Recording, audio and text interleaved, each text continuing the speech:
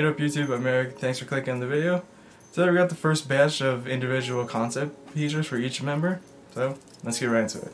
Alright, the first member we have here that they released is Kimlip. Kimlip looking fine as ever, looking expensive. Of course we got a little blue eyeliner. But yeah, nothing really that much to go off of. It is taken at night, so there's probably gonna be a nighttime scene during the music video. But yeah, on to the next member, which is ViVi.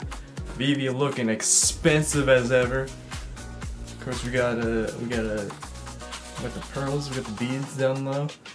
She got a little necklace thing going on over here. But yeah, ViVi also looking expensive.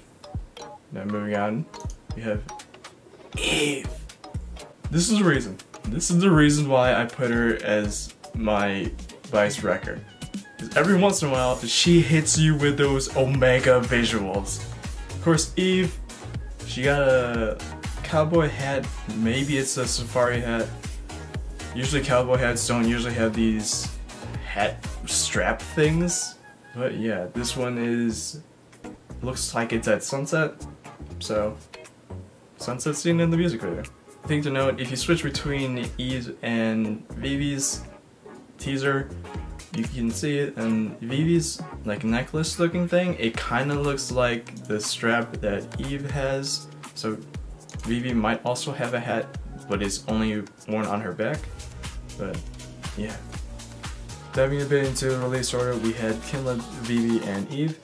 So they're doing units for these release orders, probably. So for Odd Eye, it's probably gonna be Jinsel next. For Loona 1/3, it's probably Yojin because Hasu's not participating in this comeback. And for YY, it's probably gonna be Chu. But yeah, that was my reaction and analysis on the first batch of the concept individual teasers for Loona's Midnight album. More to come. Thanks for watching. I'll see you in the next one. Later.